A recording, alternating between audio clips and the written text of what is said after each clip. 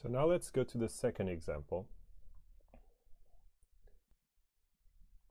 Okay, so what we have is a very similar program, right?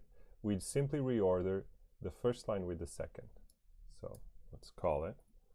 You would expect the same return value to be outputted, right? So let's see if we just move this here, and if we run it, we get 20 again. Okay. Why? Because it only matters what is the value once you call it, right? So now let's try to evaluate the same program using our lambda f semantics. So we start with the empty environment, and we have to evaluate our function, right? So what do we do? Okay, can only apply this rule for define. What do we do first? We have a define, and what is our expression is a lambda. And as we recall, in evaluating a lambda should return a closure that captures the environment that was used upon construction. So in this case, the empty environment.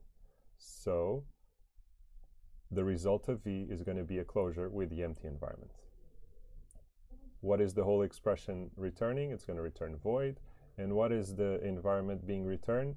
It's an environment that now assigns B to this lambda, or the closure that resulted from evaluating this lambda. So let's see. So that's exactly what we have. We have B on the left, now in the environment, and we have the closure that we started that captured the empty environment.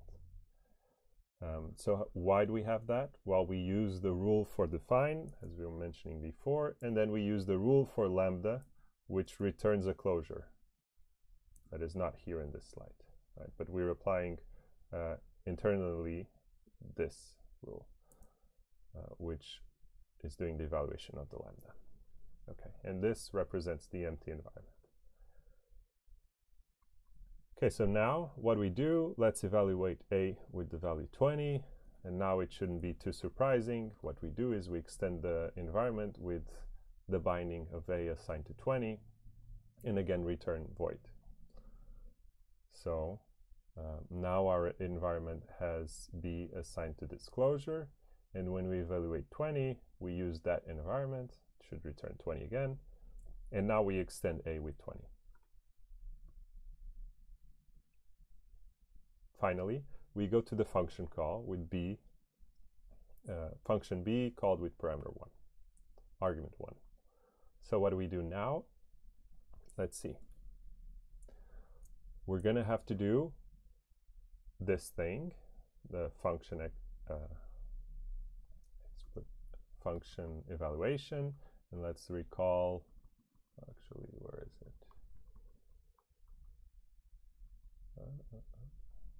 Here it is. So if you recall the rule for function evaluation, function application, which is the same for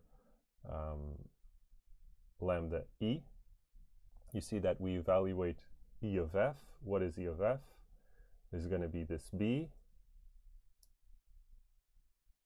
right? E of f is going to be the function, the variable B. We have to look up, so we're going to get this closure, right?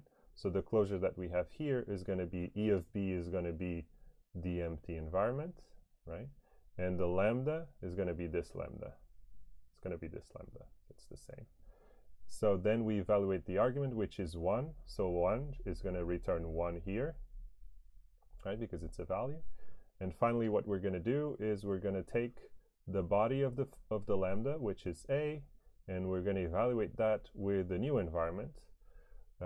What is the environment? It's the environment of B, so therefore it's this empty environment, right?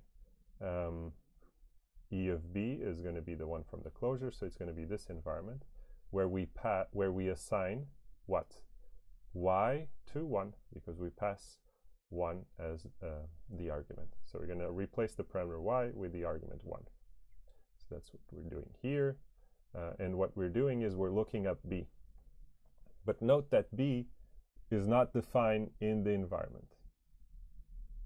sorry, note that A is not defined in the environment.